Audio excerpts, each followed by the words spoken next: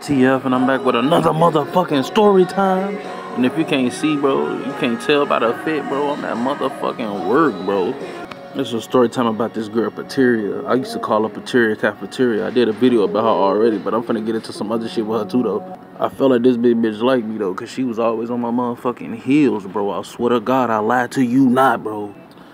Like, it seemed like every time I came in the fucking room, this bitch was always on my motherfucking back, though. She was, like, always giving me that look. You get what I'm saying? Like, bitch, why they always bothering me? I remember one day, we was in line. This was like the 3rd or 4th grade. I remember we was in line, right?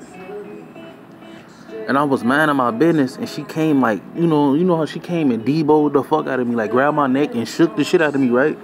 So one day, I'm like, oh, you big ass bitch, you hunchback football built ass bitch. I swear to God, if she would have went to my high school, they probably would have tried to put her on a football team. That's how big she was. Her motherfucking back was hunched.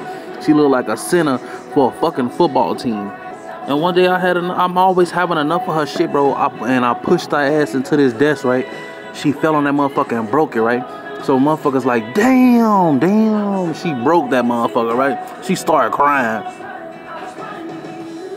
Like, bitch, you got the audacity to bully me, and then I push you on the desk and you fall and break that shit, bitch, and you start crying? And she ain't do no, like, she said some, like I really hurt her. Like, bro, bitch, I didn't hurt you, bitch. You bigger than me. I was big, but she was big, bro. You feel me?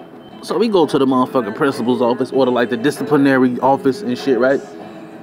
He like, I can't believe you said she hurt you. Look how adorable she is. Adorable? Man, nigga, this bitch don't look adorable. She look more gargoyle-ish. Fuck is you talking about?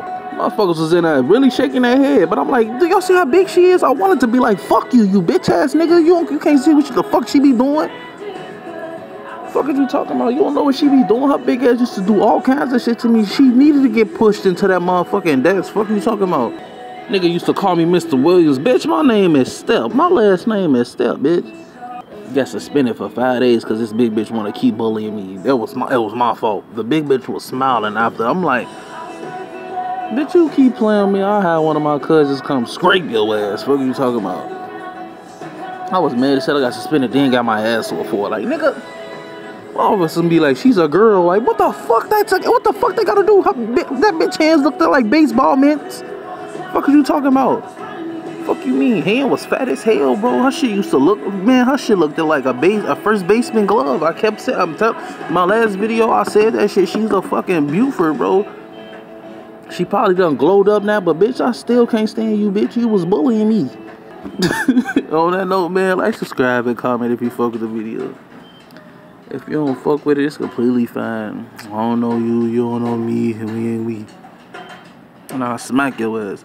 Cause I ain't the only one that got bullied by a big bitch. You wanna keep playing with me? I ain't the only one that got bullied by a big girl. I love big girls, bro. I fucking love big girls, but I ain't like that big girl. Fuck you talking about? I want a rematch.